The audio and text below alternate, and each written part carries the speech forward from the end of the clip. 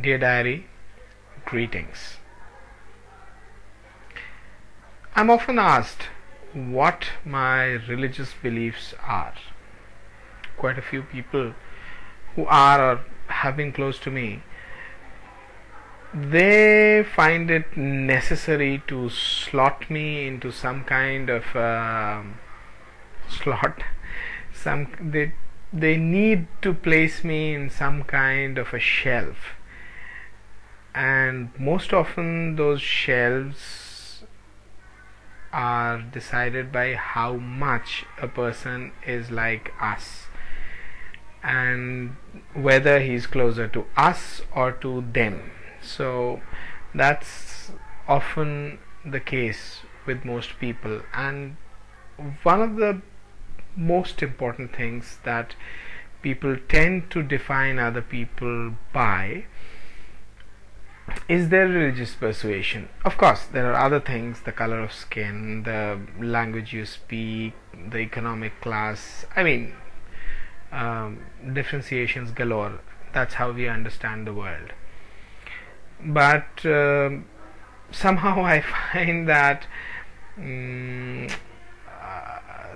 there are some matters in which people tend to kind of take people out of their lives and put them in some kind of dustbin or in some kind of a shelf which they don't want to look at again, typically based upon two things. One is sexuality. I don't understand why sexuality is so important to people. I think it is so important because they've kept it bottled, and it's just a natural thing. Live with it, enjoy it, and be done with it. I don't know why people have to make a huge colossus out of it, but they do. So for example, if I tell people that I am gay, some of them tend to kind of want to remove me from their lives. Similarly, if I tell people that I'm an atheist, they tend to kind of want to do the same. Well, I could simply say, your call, and I could simply move on with my life after that. I typically don't like to do it because I recognize that I have had the good fortune of having lived a life and the good fortune of having been born the kind of a person who looks at things rather deeply and understands them much better than other people do, and is able to interconnect the various things in life much better than other people. That has consistently turned out to be one of my strengths. Interconnectedness, the ability to empathize with people, the ability to ideate, that is, in other words, connect various ideas and come up with a different idea based upon the other ideas.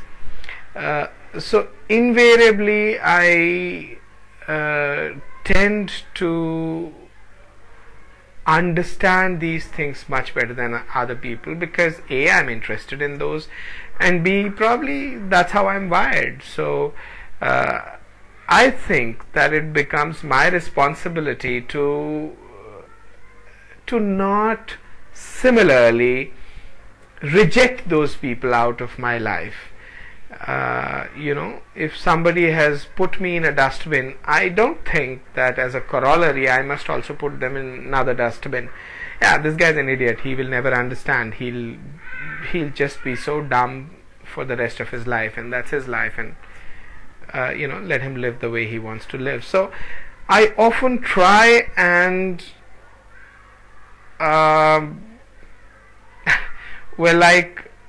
reform myself in a shape that they can understand all the time, keeping my fundamentals intact. So at no point in time do I compromise on my fundamentals, but I still want to be able to put myself or my principles in such a way that other people can understand and relate to those, and if it helps them, well and good. If it doesn't, well and good. I can continue to remain in their dustbin. That's okay. It's not a problem with me. I just don't want to put them in the dustbin. So why such a long preamble? Because what I want to share now is, if I were to draw out my religious principles, as it were, what would they be? So let me try. I think I've been thinking about this over the last few days, and I think I can cull them down, summarize my quote-unquote religious beliefs to 3 fundamentals. So let's start with it. The first one, I feel that it is critically important for me to get a perspective, to be able to put myself, my ego as it were, the unit that I am within this body and supposedly within this mind, in a perspective with the rest of the universe. Where does it lead me to? Quite clearly, there is a system according to which everything seems to be ordered. The very fact that I can think means there is a system, there is an order. Now, everything might be an illusion. Maybe it's just that I'm a brain in a vat and somebody's playing the fool with it. Fine. But there's still a system. Because without that system, this brain in a vat would not function. So my little brain tells me that because I can think, because I can order my thoughts, there certainly is a system which allows me to do it. And most probably, overwhelmingly most probably, there's a lot more to life, lot more to existence than my mere brain. If that be so, in that case, presuming that there is a universe as we see around us, that there could possibly be multiple universes or multiverses or whatever, it seems like that in this very universe there are in excess of 4 trillion galaxies.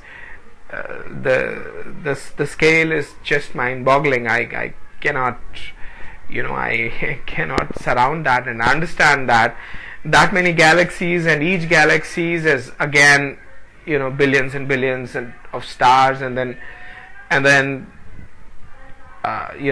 so many more planets. And what am I on this planet except possibly one little piece of crap? I mean, to be honest, do I sound like I'm affecting this? Maybe I do. I'm sorry if I do. But despite my egotistical nature that sometimes expresses itself, despite my pressing certain points, I understand, realize and appreciate this perspective. I realize that I am extremely small, and if there be such a huge universe around me, then that order which makes it remain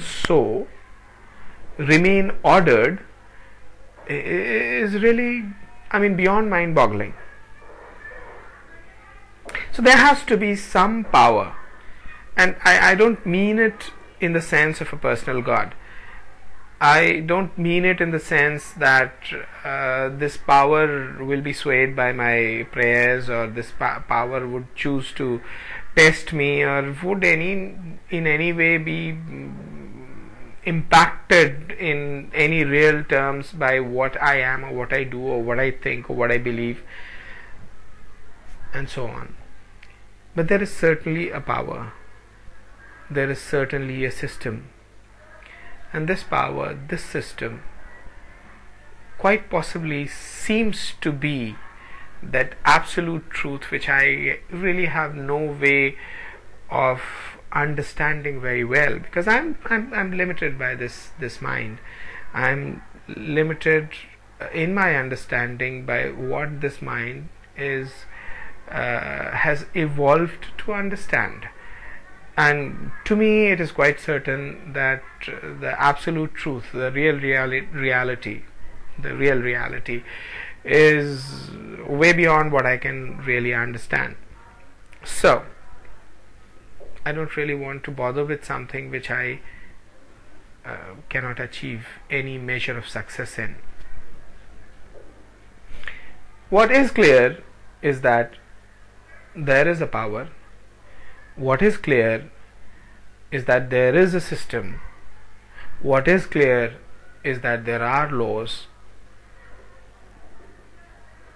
and that I exist only insofar as I am connected to that order. Therefore, I must realize, recognize, and accept myself to be a part of that great whole, WHOLE, and in a way lose myself in that, in a way negate the illusion of myself being a separate island entity which has some capabilities relative to the whole. Not really. I may have or may not have some capabilities, but that is nothing compared to the whole. Therefore, this whole sense of interconnectedness, this whole perspective, gaining it, retaining it, and letting it inform the rest of my existence, that to me is the first principle. Being, recognizing the interconnectedness, being interconnected, or recognizing interconnectedness, that's what is number one. Submitting to that whole in a way. This belief sounds very similar, and is the generic monist belief,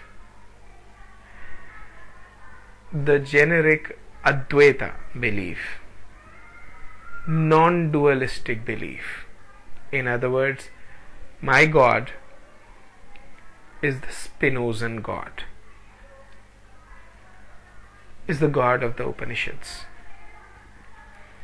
is the God of Wahdat al-Wujud, unity of existence. My God, in a way, is the unified whole of universe. It is, He is, whatever. The God of Sufis.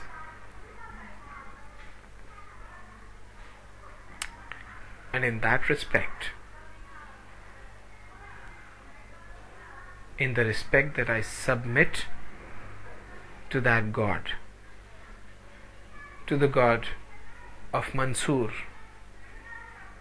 the man who said Ana al-Haq, who said I am the truth, loosely translated as I am God, and was eventually rewarded with a very painful death sentence by the king of the time. He was what do you say that? How do you say that? His skin was removed. He was skinned and left to die, whatever many days he could live without the skin. I mean, I shudder at the thought, and I'm happy that I don't live within the realm and the time of that king. But I cannot not say Ana al-Haq. At the same time, which is what Mansur also meant. Mansur also said, submitting to that unity completely. In that sense, I also follow Islam. So, I am a Muslim. I am a Hindu. I am an atheist. I am a Sufi. Figure out what I am. But my first principle is submitting to and losing myself in that interconnected whole. WHOLE. Right. Number 2. Now, if I believe that such a whole is my real God, in that sense it becomes my responsibility, my duty, to understand, to appreciate what that whole is. Put in the terms of personal God, it becomes my responsibility to figure out. It becomes my responsibility to figure out what that God desires, what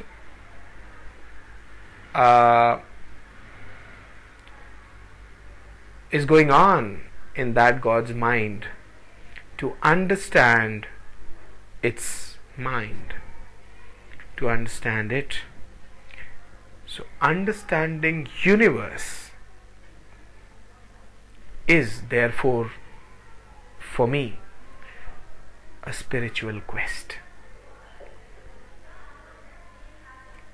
It's a religious quest. And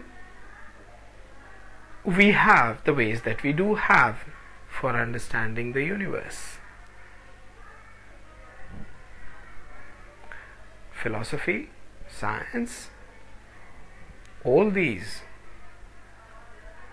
are the ways of understanding the mind of God, as it were. Therefore, the second principle for me is to necessarily be a knowledge seeker.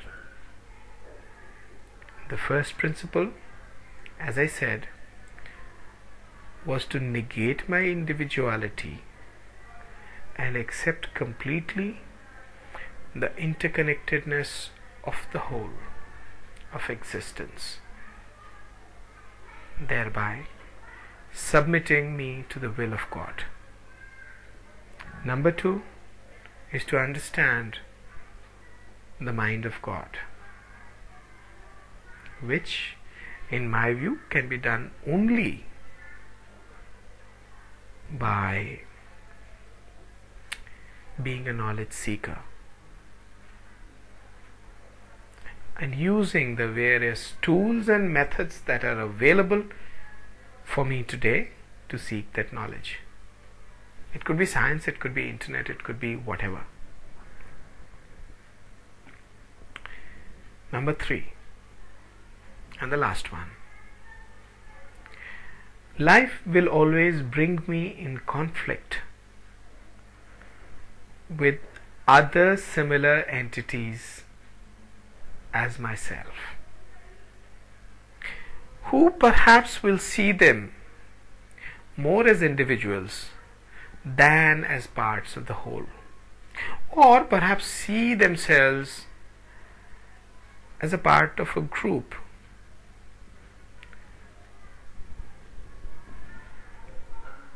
Where some entities are outside of the group. So in other words, one sometimes tends to identify only with one's own individualism, one's own individual self, the basic island that exists within a body and within a mind, sometimes with a slightly larger group. That group could sometimes be one's nuclear family, at other times one's extended family, at yet other times one's tribe, some other times one's race or political unit, tribe, sometimes even a religious group. All these are designed to leave something out, and when any of these have a tete-a-tete, have a relationship, have some kind of a give and take relationship with me, they would often see me as an outsider, and therefore would fight for their rights, would fight for their interests as opposed to those of mine. Now for me, the third principle is to put my interests, my selfish interests, the interests of this body and this mind at the same level as the interests of the other person that I am engaging with in whatever transaction or whatever relationship, knowing fully well that this is not how the other person is going to look at me. The other person's going to look at, he's going to say, those are my interests, these are this guy's interests, and therefore I must fight for mine and must stay superior to this guy. I lose out, but that's okay. I would still insist on seeing the interest this way. Almost as a rule, in every transaction, I lose out, but that's okay. That's okay, I don't mind. Why? Because of principle number 2. Because I'm a knowledge seeker, I typically, and touch wood, so far I have always found that I understand things much better than other people. I can predict trends better than other people, and therefore, despite the fact that other people look at their interests more dearly than they look at mine, and I am still looking at them at the same level, I still more or less am able to, because of my principle number 2, bring the interests back to the same level, and I don't lose out particularly badly. I'm still surviving, ain't I? So that's where I put a full stop to my religious beliefs. Number 1, being interconnected. Number 2, being a knowledge seeker. Number 3, loosely termed being a giver. I don't see the situation as I have to keep giving and others have to keep taking. That wouldn't be very conducive to maintaining life within this island. However, whenever there's a relationship that I am involved in, I always try to give more than I take. always. It's an important principle of life for me that I should not die anyone's debtor. Whenever I realize that I'm in somebody's debt, I try to pay it back. Sometimes I may not realize. I apologize about that non-realization to those whose debts I am still carrying or I will carry in the future. But that is the sum and substance of my religious beliefs, as it were. Remember, I define religion as a simplified, packaged philosophy at the primary level, and as primitive science at secondary level. You pick up any scripture, well, not any, but of quite a few religions you find only these two things. One, some kind of a morality, some kind of a life direction, some kind of a philosophy, packaged in such a way that people can readily identify with it, and at least some of those things they can readily execute upon, implement in their lives. So that's what religion is, and therefore it is necessary for me to also coach my beliefs or my life guidance principles into that simplified packaged form. And secondly, like I said, primitive science, almost again many scriptures would kind of try and explain various things in life, and on many of those matters we now know better. But that's okay, because it was a science at that point in time when that scripture was written. Situation is different today. We know more, so that's fine. And I guess my second principle takes care of that part as well. So that's where I am. The third principle is, of course, my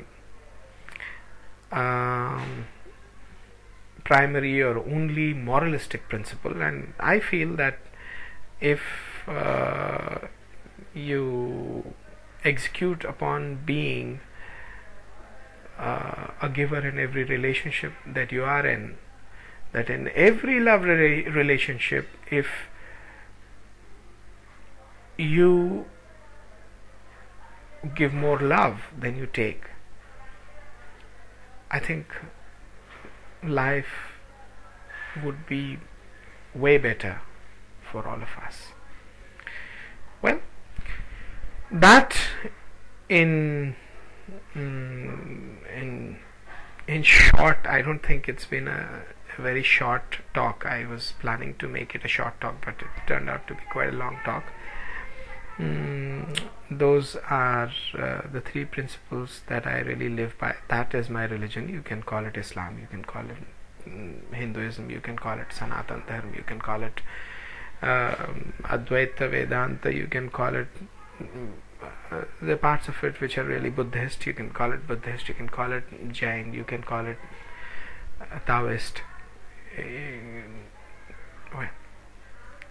Taoism, Jainism, Buddhism, Hinduism, Vedantism, or Islam, whatever you want to call it. You're free to do that. I'm all of those. Goodbye, dear Daddy.